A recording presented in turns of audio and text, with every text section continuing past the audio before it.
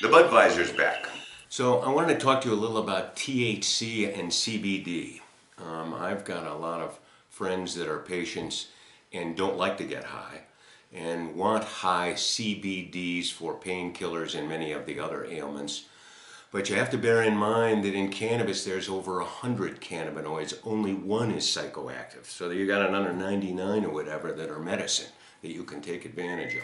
In this segment, I've given you a couple of companies, although you can just do cannabisseeds.com in a search.